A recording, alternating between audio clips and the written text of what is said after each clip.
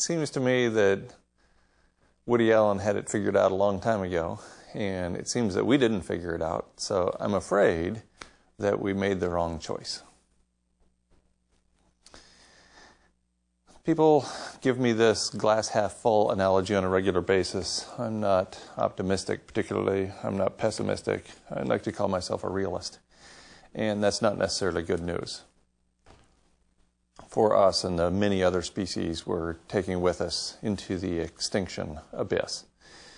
Bear in mind that we've had no humans on the planet at 3.5 degrees centigrade above baseline at any point in the past. The first 2 million years of the human experience are characterized by temperatures less than 3.5 degrees C above baseline. Baseline meaning the beginning of the Industrial Revolution. I think we're headed for human extinction not because we aren't clever and adaptable, not because we can't adjust to temperature swings that are quite dramatic, but because we'll run out of habitat for our species. As with every other species, the human animal requires habitat as well. And I suspect when we get up to more than 3.5 degrees C, we're going to experience a lack of food, primarily.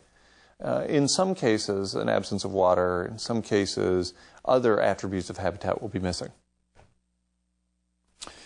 We've had plenty of warnings in the past. George Perkins Marsh, the naturalist and U.S. ambassador, predicted the consequences of burning fossil fuels on the urban heat island effect and also on warming of the planet as early as 1847. Not long after that, about a half a century after that, Arrhenius Fente comes along in 1896 in the referee journal literature and predicts that if we keep burning fossil fuels, we're going to experience 1 degree C temperature rise at the level of the planet by the year 2000. 104 years in advance, and Arrhenius just about nailed it. He came very close to predicting with great precision what the global average temperature would be.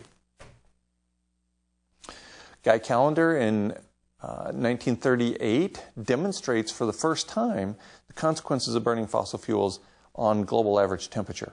And you can see in this figure drawn by hand the pronounced increasing in temperature that occurs in about 1915. And that's about 40 years after the beginning of burning oil and other fossil fuels at scale. So this figure demonstrates the 40-year lag between emissions and temperature rise, and also demonstrates that we crossed the Rubicon in terms of global average temperature quite a long time ago. The planet was warming quite a long time ago, and we had the evidence to illustrate that. Frank Capra, the filmmaker, when he was working for GE, made a short film called The Unchained Goddess, in which he demonstrated and predicted a rise in global average temperature that would threaten our species with its continued existence. The Unchained Goddess points out that global average temperature rise, global warming, or climate change was a greater threat to the continuation of the human species than even the atomic age itself. This is about the time or shortly after the atomic age began. Ivan Illich, Austrian philosopher, in language that's entirely too convoluted. Maybe something was lost in translation here. So I'm going to try to translate that back into simpler language. I think what he's saying is industrial civilization is demeaning, it's oppressive, and it will lead to extinction of the human race. Noah comes along, and this last month, as the previous month before that, pointed out that it's been many, many months since we had a monthly average temperature that was below normal. Now you would think, in the absence of a warming planet, that we would experience a below average temperature month about every other month. There's a 50% chance that each month is going to be slightly below average in terms of global temperature, or a 50% chance it's going to be slightly above average. We haven't had a below average temperature month since February of 1985. When I speak on college campuses, very frequently there's almost nobody in the audience, sometimes nobody in the audience, that has experienced what I would call a normal Earth. They've only experienced a warmed Earth. In their entire life, global average temperature on a monthly basis has been above average. Robert Watson,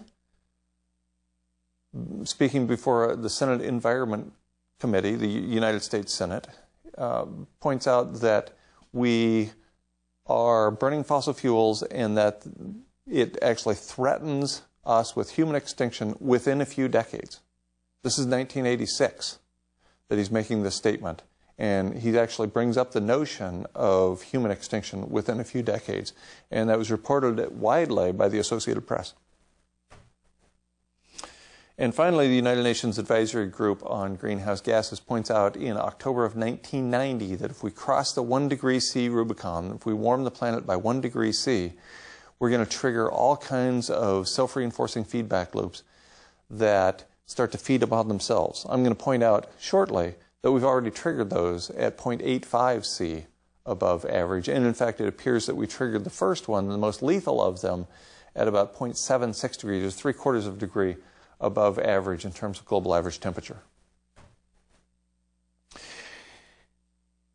I'm going to take a look at some of the major assessments that have come out within the last 7 years or so, starting with the Intergovernmental Panel on Climate Change's much vaunted fourth assessment that came out in late 2007, in which they predicted a more than 1.8 C temperature rise by 2100, depending upon the emission scenario, up to a 4.5 degree C temperature increase. Remember that according to the United Nations Advisory Group on Greenhouse Gases,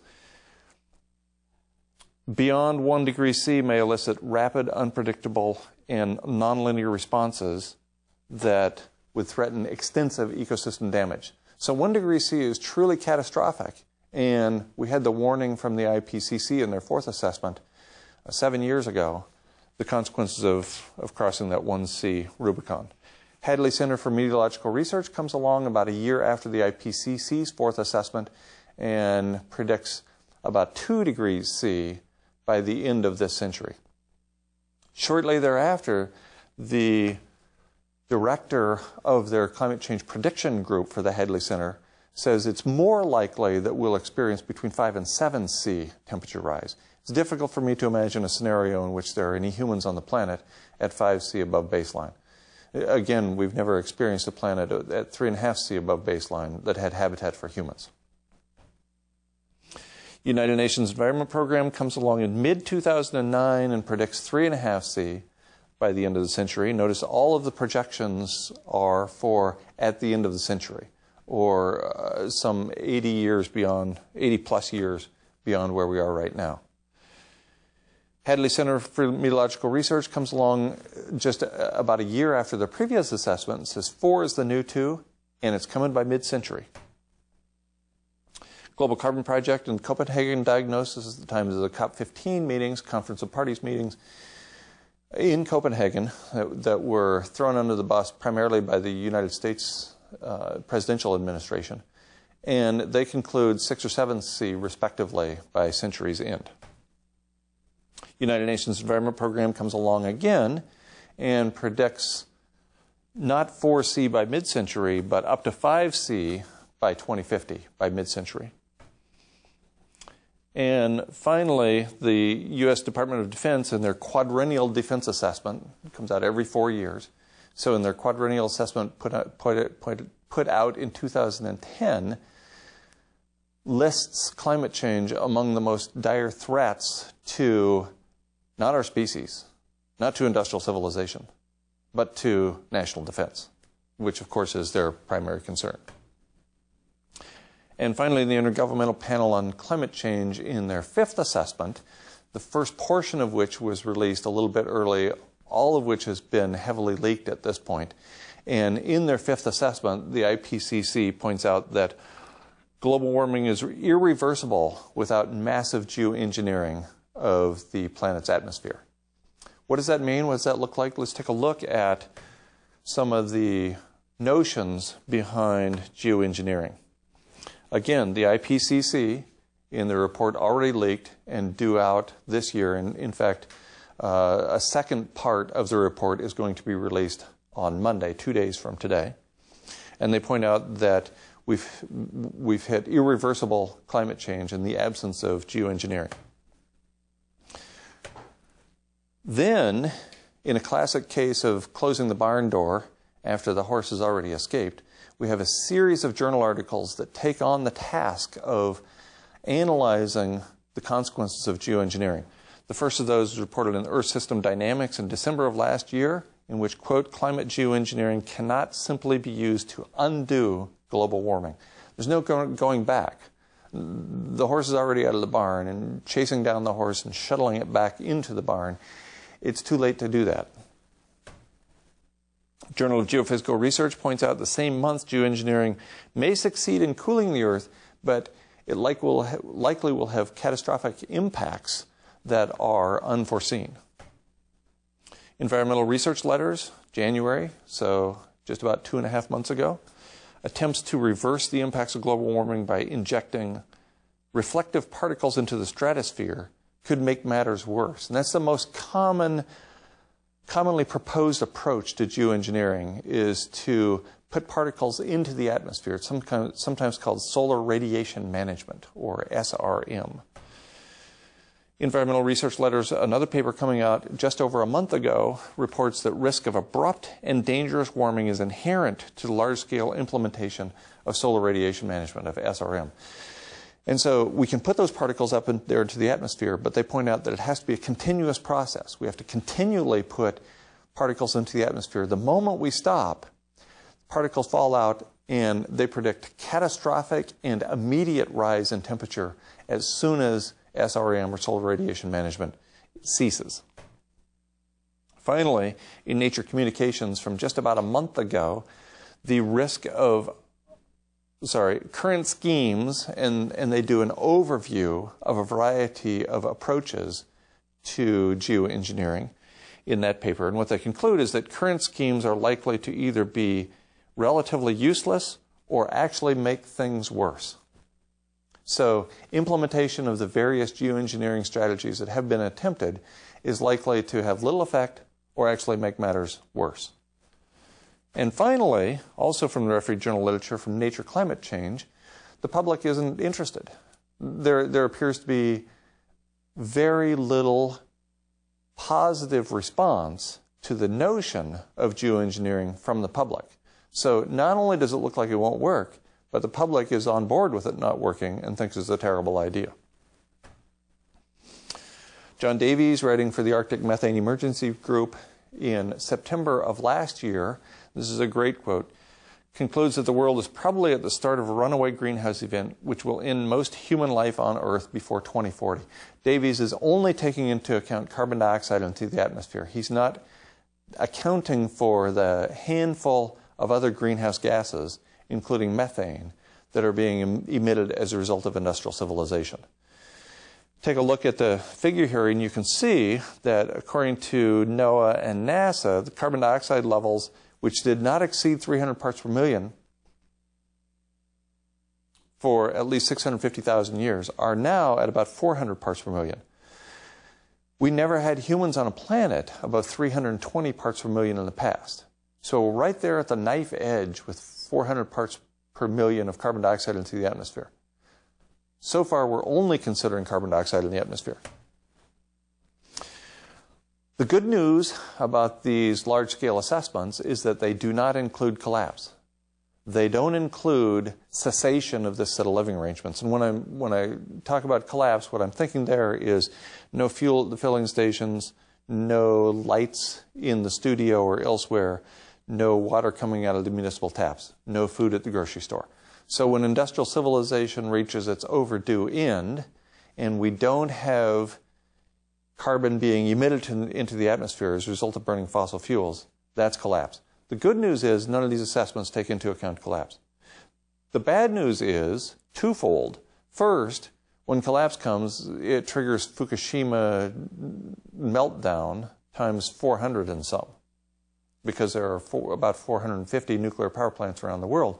And when all those melt down because nobody's mining the store anymore, that's going to present significant consequences for the human race.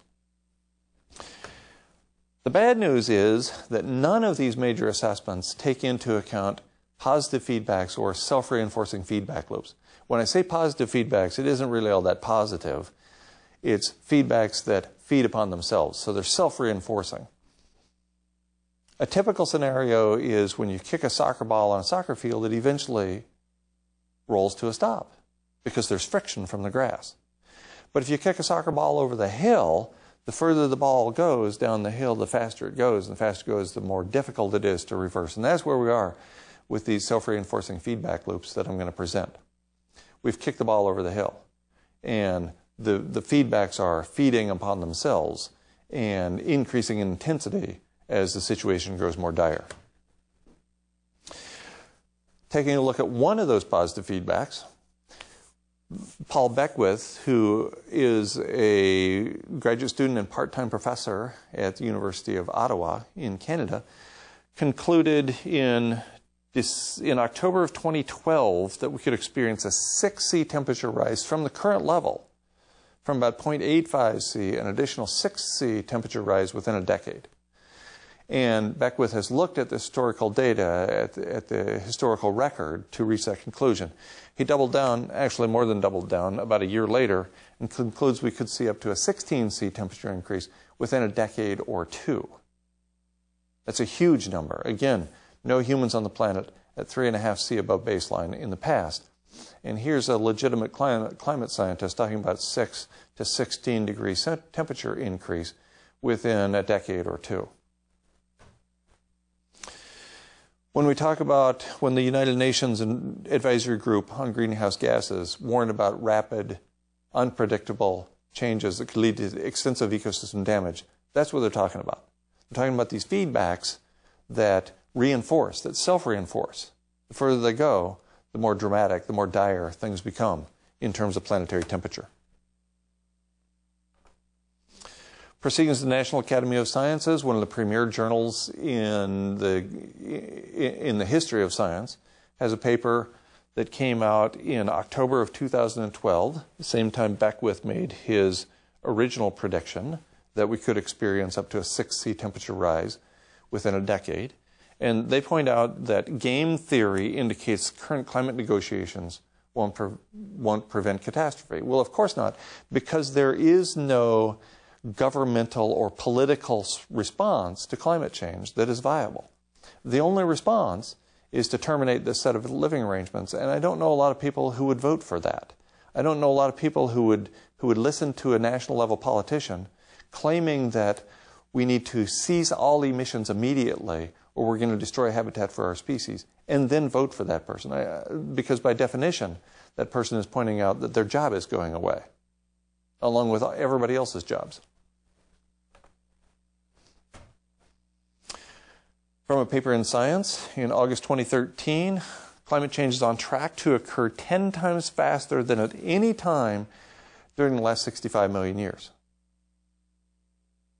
10 times faster than what we've seen in the last 65 million years. And included in that 65 million years, according to a paper in the Proceedings of the National Academy of Sciences, is a 5 degree C temperature rise in the span of 13 years. All about 55 million years ago. So that's a huge number in a short period of time. It's no wonder Paul Beckwith reaches the conclusion that we could observe a 6 or 16 degree C temperature rise within a decade or two. After all, we have in the historical past a similar such event occurring in the span of 13 years.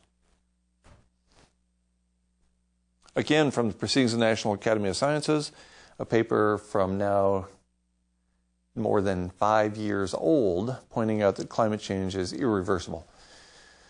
The paper points out that the level of carbon dioxide in the atmosphere today is the minimum level we will observe for at least the next 1,000 years. We're at approximately 400 parts per million carbon dioxide in the atmosphere. We'll be at approximately 400 parts per million carbon dioxide in the atmosphere for at least the next 1,000 years. There's no way to take it out at scale. United Nations Environment Program, during the most dire year of the so-called Great Recession, 2008, points out that global carbon emissions actually increased to their highest level since the Clean Air Act was fully implemented in the United States in 1980. And of course, since then, we've set a record every year for carbon dioxide emissions. 2009 set a record over 2008, 2010 set a record over that, 2011 set a record, and so on, so that as of 2013, the year just ended, we now know that carbon dioxide in the atmosphere increased to an all-time level as a result of emissions increasing to an all-time level. So even though we're in the midst of a global recession at best, or depression, depending on whether you have a job or not, we're still triggering record-setting greenhouse gas emissions every single year. It's obvious at this point that we can't merely slow down the industrial machine. We can't merely slow down industrial civilization. As Tim Garrett pointed out in a paper written 7 years ago and published nearly 5 years ago, only collapse prevents runaway climate change. I suspect it's too late. But Garrett wrote the paper, and the paper was even published before any of the many self-reinforcing feedback loops I'm going to mention were published, before the scientific community knew about those self-reinforcing feedback loops. So at the time, it might have appeared that, in fact, if we were to stop all industrial activity immediately, we might be able to prevent runaway greenhouse. But since then, we know that we've triggered 30-some self-reinforcing feedback loops. In addition, we now know that there's a 40-year lag between cause and consequence, between cause and effect, a 40-year lag between emitting carbon dioxide into the atmosphere and changing the temperature of the Earth. We also know that we have generated more greenhouse gas emissions in the last 29 years than in the previous 236 years combined. None of that has had an influence on temperature yet. It's baked into the cake. It's locked in. The recipe is done. The oven is turned on. The cake is in the oven. We know how that's going to turn out. But none of that 29 years is yet manifest at the level of global average temperature. Only collapse prevents runaway climate change, and I strongly suspect it's too late. According to a paper in the Astrophysical Journal from right about a year ago, the Earth is not at the center of the habitable zone for a planet our size and for a sun with our intensity. In fact, it's far worse than that. For the first time ever, astrophysicists have realized that we're not in the center of the habitable zone, given a sun our size, but in fact our planet is at the inner edge of the habitable zone. And so a slight change in atmospheric chemistry will be sufficient to cause extensive warming, a greatly magnified greenhouse effect on our planet. Well, as it turns out, we haven't made a slight change in atmospheric chemistry of Earth. We've made a profound change in the atmospheric chemistry of Earth. We've increased carbon dioxide emissions from 320 parts per million at the beginning of the Industrial Revolution to about 400 parts per million today, in the short span of less than 200 years. Also in that time, we've increased the amount of methane in the atmosphere from 700 parts per billion to nearly 2,000 parts per billion. At some stations, especially in the Northern Hemisphere, in the Arctic specifically, readings of well over 2,000 parts per billion have been recorded. Bear in mind that methane at a relatively short temporal scale is 100 times or more powerful a greenhouse gas than carbon dioxide is, molecule for molecule. And over a long period of time, say century or so, it's about 20 times more powerful a greenhouse gas than carbon dioxide is. So methane is a pretty big deal. And finally, as Clive Hamilton points out in his book Earth Masters from about a year ago, April 2013, cessation of this set of living arrangements increases the global average temperature by 1.1 C in a matter of days. A matter of days. So what that means is we're at 0.85 C above baseline today. Add 1.1 C to that, we're at 1.95 C. Let's call it 2. Let's round up to 2 because I suspect the estimate is conservative anyway. So we're right about 2 C above average if industrial civilization collapses. And if industrial civilization doesn't collapse, we're headed for 2 C, which is, even according to economists, will trigger several self-reinforcing feedback loops, which almost nobody is taking into account that we've already triggered. So it appears that we're headed for truly dire days ahead. There's a contrarian myth in the denial community, the climate change denial community, that was summarily dismissed a little over a year ago with a paper in Geophysical Research Letters. It points out not only has there not been a slowing in warming, a plateauing of warming, but in fact there's been an acceleration of warming. If we look at the figure, we can see that in fact as of 1998, when temperatures allegedly plateaued, there was a bunch of heat going into the ocean, an exponential rise in heat going into the oceans, with a bunch of that heat going into the deep ocean. So the ocean is acting like a battery in this case, storing a bunch of energy. When that energy comes out, as it will, say, during the next El Nino event, which might happen this year, might happen next year, there's going to be a sudden increase in global average temperature in surface measurements as well. So whereas we've seen a plateau in surface measurements, still 13 of the 14 warmest years on record have occurred since the year 2000. And so far we have data on 13 of those years, and those are 13 of the 14 warmest years in planetary history. And we haven't seen the impact of the heat that's going into the deep ocean yet, but we will. Let's take a look at a few of those self-reinforcing feedback loops that are irreversible at temporal spans relevant to the human condition. Obviously, they're reversible at very long periods of time because some of these have been triggered before and the planet has recovered and has cooled off over an extended period of time. The first of these reported in the referee journal literature is methane hydrates bubbling out of the Arctic Ocean. And there's been a lot of work done on that since that paper came out in Science in March 2010. So I'm going to give an overview of that because it appears that methane coming out of the Arctic Ocean and other locations, in fact, represents a pretty dire threat to habitat for humans and other organisms. So that's the first, again, reported in March 2010, so right about 4 years ago. Methane in the Arctic Ocean is equivalent to between 1,000 and 10,000 gigatons of carbon. At the time, we had burned just about 220 gigatons of carbon in the form of fossil fuels. Now we're up around 300 gigatons of carbon as a result of fossil fuels. But regardless of how you look at it, this is a big number. 1,000 to 10,000 gigatons of carbon equivalent from methane in the Arctic Ocean alone. That's not accounting for methane coming from permafrost or from Antarctica. It's just from the Arctic Ocean alone. A minor increase in temperature at the planetary level, and particularly in the Arctic Ocean, is sufficient to trigger a major methane release, according to a paper in Geophysical Research Letters. Well, what do you know?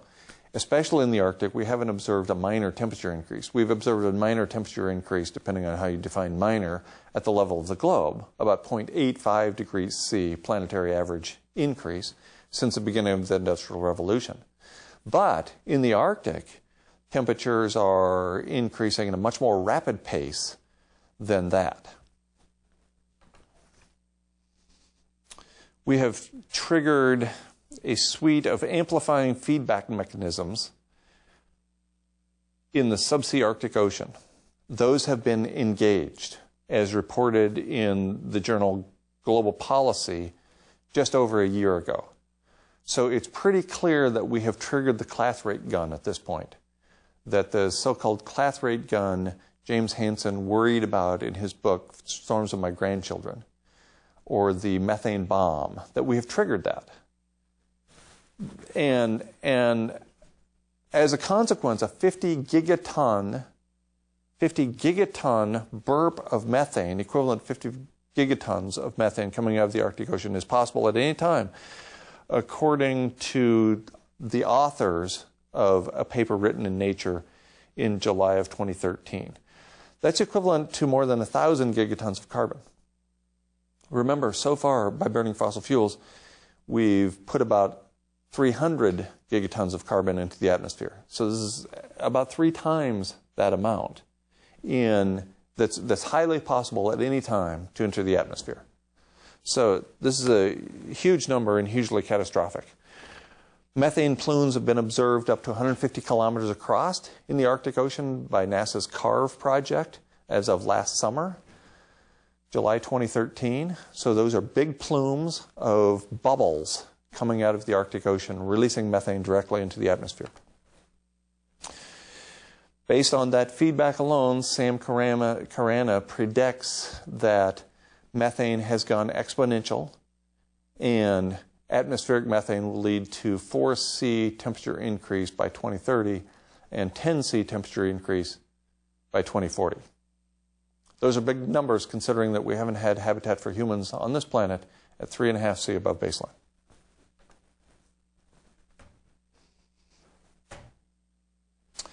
And what that looks like is illustrated in this figure, and you can see the runaway greenhouse effect that Carana worries about, that James Hansen worried about in Storms of My Grandchildren, as a result of the clathrate gun or the methane bomb going off, thus triggering runaway stage.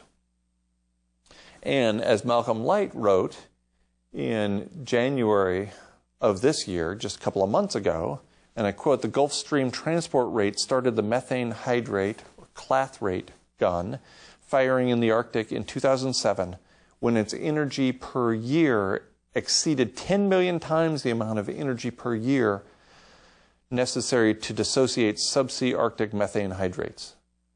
So there was ample energy in the Arctic Ocean in 2007 to trigger the clathrate gun. More than ample, as it turns out. Malcolm Light conducted an analysis of that methane clathrate triggering in 2012, and he wrote about it on the 9th of February 2012, writing for the Arctic Methane Emergency Group, and relying upon data from NOAA and NASA, which clearly demonstrated an exponential release of methane into the atmosphere from the Arctic Ocean. Subsequently, a handful of data points were removed from the data set. The data set was smoothed and revised so that the exponential function appeared to no longer apply. But since then, of course, we've seen the results from the NASA CARVE project with methane plumes 150 kilometers across.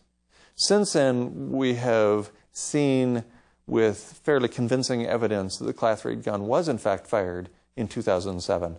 And so I think we can expect an exponential increase in temperature resulting from exponential release of methane in the Arctic Ocean. Light wrote in 2012 about extinction by mid-century. Methane release will accelerate exponentially. And in fact, based on the evidence before it was smoothed and revised, that exponential function had already been triggered. Release huge quantities of methane into the atmosphere and lead to the demise of all life on Earth before the middle of the century. Now, I don't think that's right. I don't think we can kill everything as a result of industrial civilization. That's clearly the goal, one of the goals of industrial civilization, but I don't think we're going to get there as early as 2047, plus or minus a few years. And these numbers did have plus or minus on them. So it was 2031 in the northern hemisphere, plus or minus 13 years, and 2047 in the southern hemisphere, plus or minus a similar number of years. So this is the kind of rapid, unpredictable, and nonlinear response that the United Nations Environment Group, the United Nations Advisory Group on Greenhouse Gases, warned about in October of 1990. And as nearly as I can tell, few, if any, people paid any attention to that. Again, we see the exponential function of Sam Carana, and a great quote from Albert Bartlett, professor emeritus for a long time at Colorado University in Boulder. And he points out that the greatest shortcoming of the human race is our inability to understand the exponential function. We could quibble about whether that's the greatest shortcoming of the human race, but it certainly is one of them. Take a look at what that methane looks like, and we see in this figure that methane release, shown here by the red, and especially the dark red, is occurring in the northern hemisphere. This is from just about a month ago, and you can see a tremendous amount of methane being released in the Arctic and spilling down into the nearly the tropical region. And this is one of the two reasons why I suspect we'll run out of habitat for humans in the northern hemisphere long before we run out of habitat for humans in the southern hemisphere. In the northern hemisphere, we have all this methane, which is a profoundly important, very powerful greenhouse gas. In addition, the second reason is that the northern hemisphere is characterized by a lot of land, whereas the southern hemisphere is characterized by a lot of water. And the ocean has a tremendous ameliorating impact on temperature rise. So when you have a third of Africa, most of South America, and Australia and New Zealand, those are the only land masses in the southern hemisphere, it's easy to understand why the temperature rise would be slower in the southern hemisphere than in the northern hemisphere. In addition, Antarctica is a big, big mass of ice that would be very difficult to melt, even at the rate we're going today. It appears that we're going to melt all of the ice in the Arctic Ocean in a relatively short period of time, in a matter of years, as opposed to a matter of decades. That will have tremendous consequences, whereas it requires 79.2 calories to convert a gram of ice to a gram of water at 0 degrees C. Take a gram of ice at 0 degrees C, convert it to a gram of water, a milliliter of water at 0 degrees C. That takes 79.2 calories. So we have the Arctic ice mass up there absorbing a lot of the heat. Once that 79.2 calories converts that gram of ice to a gram of water, add in another 79 calories to that gram of water, that milliliter of water, and the temperature of that milliliter of water increases to 79.2 degrees. So the effect of the ice is profound. It absorbs a lot of the energy that's coming in from the sun and being trapped by the so-called greenhouse effect. When we get rid of that ice, all that energy is going to be used to heat up the water and heat up the land masses, and that's going to represent utter catastrophe in a very short period of time. The second of the self-reinforcing feedback loops was reported in 2011. So there was one of these reported in 2010. There were 4 that were reported in 2011. The first of those was Atlantic water shooting up through the Fram Strait off the north and east coast of Greenland directly into the Arctic. So warm Atlantic water is streaming straight up into the Arctic instead of turning south as part of the thermohaline conveyor belt or Gulf Stream. Second of those reported that year, 2011, was Siberian methane. In Siberia, there were these methane vents that were about 30 centimeters across in the summer of 2010, and researchers would go out and light those on fire and make a big Roman candle to demonstrate to people the consequences of a warming planet. That summer 2010, those methane vents are about 30 centimeters across. Summer 2011, those methane vents were about 1 kilometer across. And so nobody was setting those on fire and capturing that on film.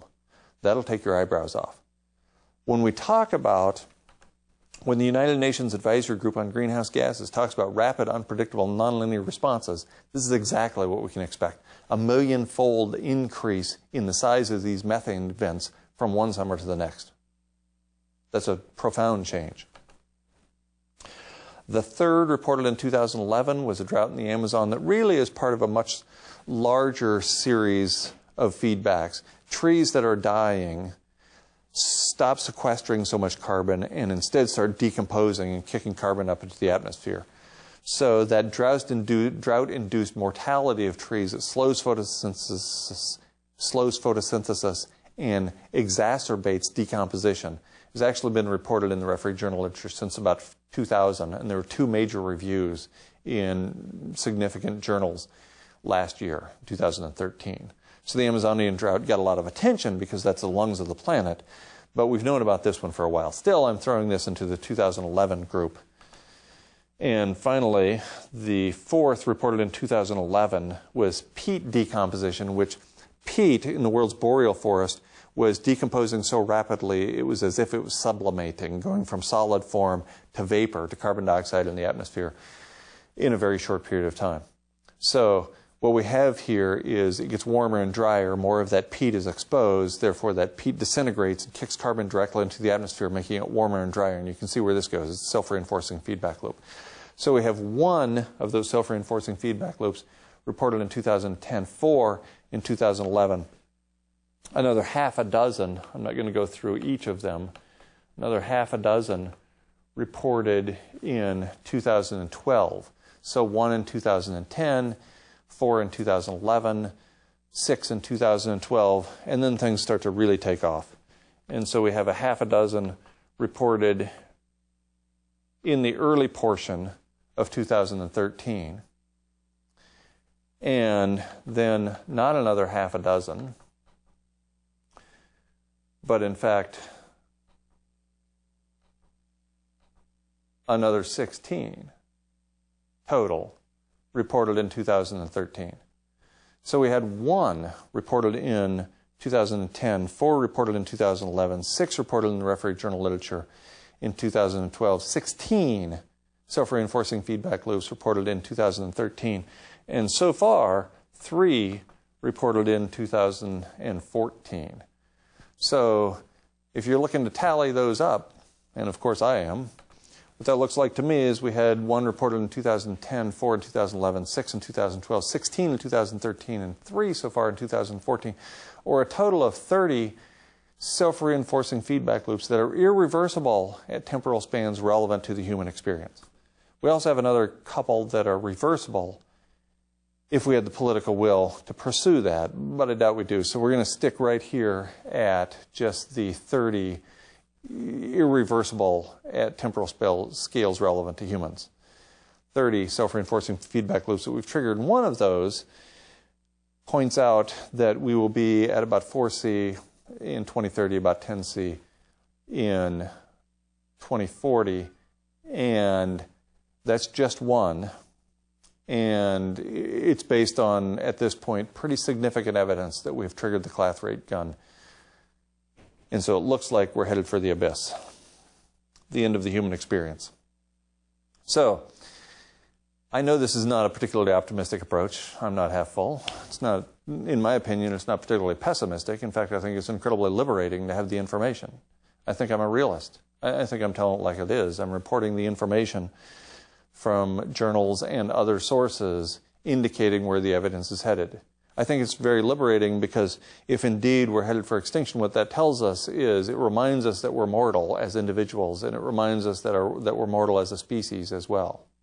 And so what that means to me is we get to express our humanity on the way out the door. We get to illustrate the best of ourselves. If we're the last, why not be the best? Now, I suspect that there will be people who will do what people have always done. Grub for a little more glitter. Grub for a little more gold. Try to make as much money as they possibly can while the world burns. But we aren't all sociopaths. We don't have to pursue that path. We can bring out the best in our humanity anytime. But why not now, if indeed we have a finite number of years on the planet? And in fact, we've always known that we've had a finite number of years on the planet, at least since we were 5 or maybe 10 years old. I think, in fact, channeling Carl Sagan, that it's far better to grasp the universe as it really is than to persist in delusion, however satisfying and reassuring. I think that we need to look beyond the shadows and lies of this culture. And that won't make you understood by any stretch of the imagination. That will make you reviled for the most part. But it will also liberate you to pursue a life of excellence, to pursue a life that you want to lead, that is rooted in who you are, rather than pursuing a life in a cube farm, in a corporate jungle, that is about as far from our inherent humanity as I could possibly imagine being. Thank you so much for your attention, and I look forward to continued interactions with you through the day. You know, I often hear folks behind my back say, "What's Dave up to now?" Well, today we have a guest that's come to Bolingbrook to talk a little bit about some very important things that are going on this entire planet. How's that sound? And it affects everyone. But anyway, here in Bolingbrook, Illinois, we like to bring people in from faraway places and talk about what's going on the entire planet. And today, it's Guy R. McPherson, who is a genius, professional laureate, something or other from a university someplace in Arizona, I think it was. And so that's enough introduction. I think I'd like to let Guy take over from here. Now, Guy, tell me about yourself. What is your background? Well, I think you overstated my credentials just a little, Dave. Okay. I spent 20 years as a tenured professor at the University of Arizona. Before that, I followed the conventional academic track, straight from high school to undergraduate school, graduate school to master's degree, master's, PhD, PhD to a postdoc, postdoc to a first academic job where I was in a visiting assistant professor position for about a year. And then I landed the brass ring. I grabbed the brass ring with a tenured position at the University of Arizona, and I spent 20 years there before leaving about 5 years ago. And so since then, I've been a homesteader and a writer and a public speaker. And now mostly I speak and write about climate change, catastrophic climate change, because it's pretty clear that we've triggered catastrophic climate change. And the combination of too many people on the planet, environmental decay, species we're driving to extinction, the water we're fouling and the air we're dirtying, along with climate change and nuclear catastrophe, is going to take us to the point of extinction as a species in the not very distant future. Excuse me, but did I bring you here for this time? You know, you got a lot of doom and gloom going on there. And here in Bolingbrook, Illinois, we always like to paint the happy smiley face on the side of the water tower. Now, hold on. Let's just start with 5 years ago, you left your position as a tenured professor. Is that about it? You were a professor at the University of Arizona. That's right. I was a full professor by the time I was 40, which is pretty uncommon. So I was an overachiever. And I was at a major research university. For the last several years I was there. I'd been banned from teaching in my home department. So I was actually paid quite a bit of money to not do any work. So in the end, I was teaching poetry in incarceration facilities. I'm a conservation biologist, and I'm a specialist in extinction, biology generally, speciation, extinction, conservation, how do we conserve what we have, what kinds of factors contribute to extinction of species, that sort of thing. And I became disgusted enough at the age of 49 that I left, that I had the brass ring and I tossed it aside to pursue a different way of living. So that was about 5 years ago, actually May 1st of 2009. Okay, so I've established here now that you're kind of filled with some doom and gloom for the planet here, you know. Extinction you're talking a lot about. I think people know what extinction is. That's when an individual species, or many, cease to exist on the planet. Like the dinosaurs, for example. That was extinction. Now, were you kind of upsetting the apple cart or something at the college? Is that why you kind of had to get out of there? Or was it just a, you know what, I want to go live off the land and I need to, I don't know, what was it? Well, there were several reasons I left the university. I had several goals behind my departure. All of those goals have failed to be met. So it turns out it was a pretty significant mistake, probably the worst one in my life so far. But I'm only 54 and just barely, so I have time, I think, to make a few more mistakes along the way. Wait till you get to the dark side of 50. Then start assessing your life. Go ahead, I'm sorry. So yeah, at the time I felt like I had to leave because I was participating in irredeemably corrupt culture. I was participating in a set of living arrangements while pointing out the dark underbelly of empire. I was living at the apex of empire in a city in the southwestern United States. In the interior southwestern United States really is the apex of empire. In Tucson, all the water is transported from more than 300 miles away, uphill, across the desert. All the food comes from far away. All the fossil fuels required to heat and cool individual houses comes from far away. So when you add up all the water and all the food and all the means of maintaining your body temperature, all that comes from a really long ways away. What does that mean? That means the same thing grid-tied electricity means. It means men with guns. It means the world's largest, most effective military to extract everything that we think we deserve so that we can maintain this set of living arrangements. And so I felt like I couldn't really stay there any longer, and I had to pursue a different path. Now I recognize that it was a mistake because I had all these goals behind leaving, such as educating the world about living differently, such as an act of resistance against the empire.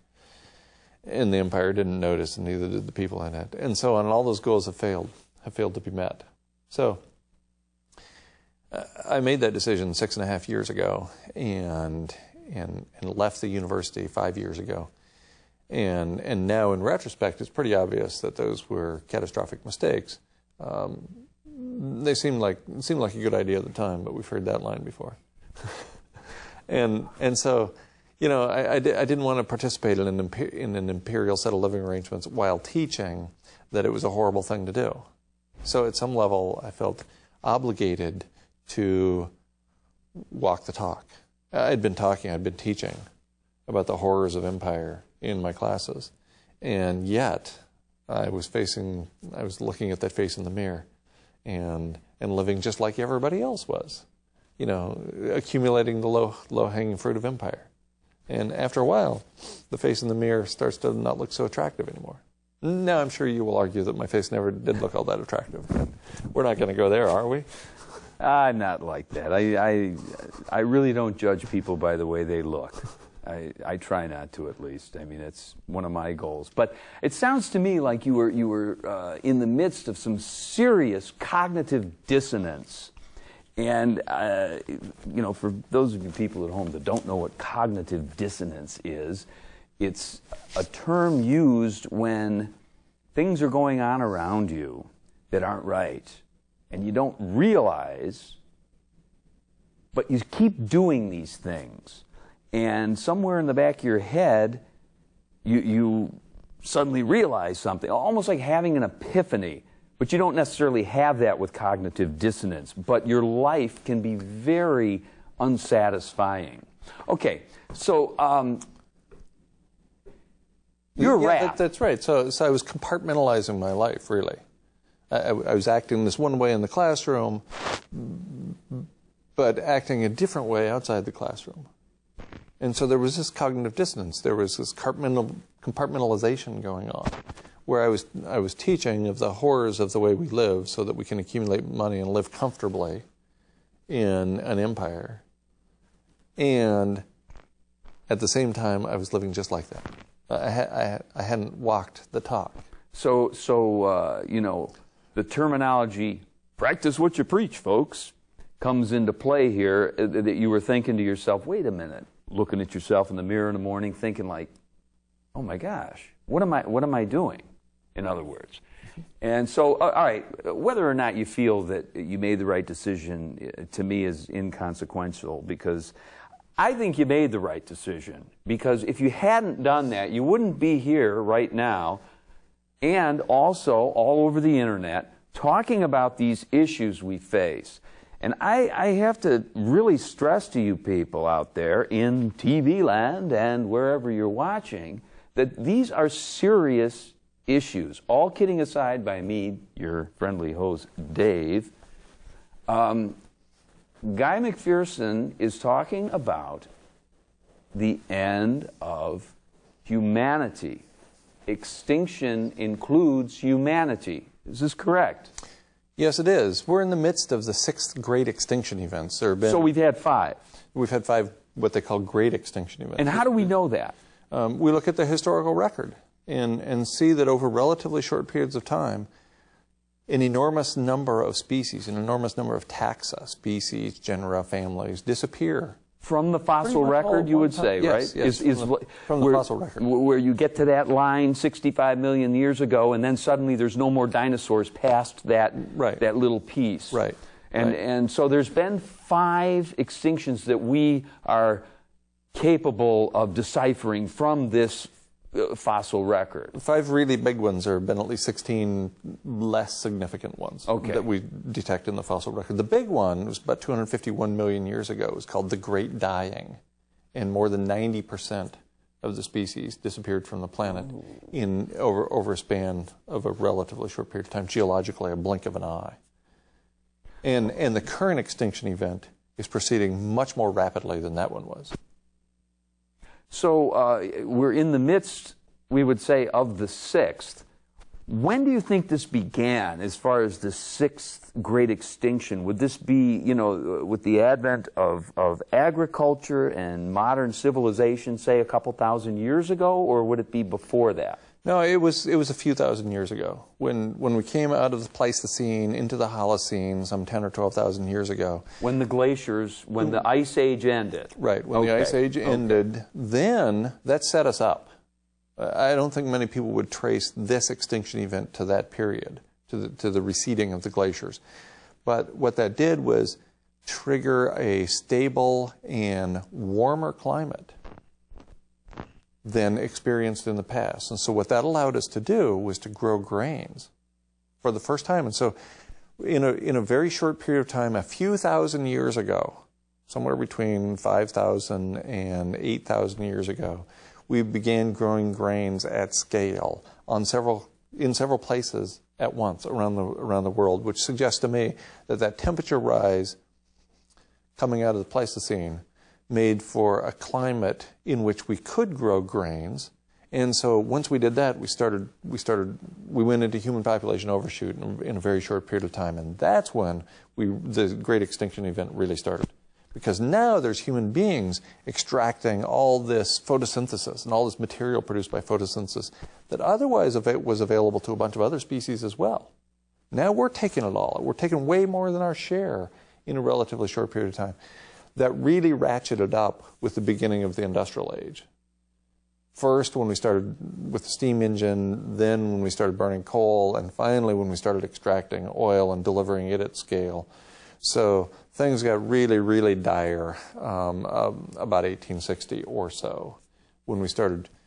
The writing was on the wall by about 1860. That's right. Now, you know, you mentioned in your book that there was even a scientist from the time, or a naturalist, that did measure carbon. And now, George Perkins Marsh in 1847 gave a speech, I believe it was in New Hampshire or somewhere in New England, and he was a naturalist, and he was also a U.S. ambassador. You never hear that combination anymore. Right now, all ambassadors are attorneys, or they're CEOs or whatever. So he was a naturalist. We should go back and try some of that stuff. Wouldn't that be awesome? You know? So here we had a guy who was well versed in the natural world. He was a naturalist. He studied the natural world, and he foresaw the urban heat island effect, by which if you build a bunch of buildings, it stays warmer overnight there because of re-radiation from the asphalt and the concrete. And he also foresaw global average temperature increase if we burn fossil fuels. That was in 1847. 1847. But, I mean, of course, back then, you know, what was there? Maybe 1 billion people on the planet. Was it about 1 or maybe 2? I don't know what it was. I believe there were fewer than that. Okay, so let's just say... Let's say 1 billion. About 1 billion people. And most people were pretty well spread out. So we had this conception of the world kind of being endless. Mm-hmm. That's right. In a way, because in 1850 or whatever, the United States still had plenty of virgin timber all over the place, and as far as the eye could see. Now, okay, I don't know where to go with it from here.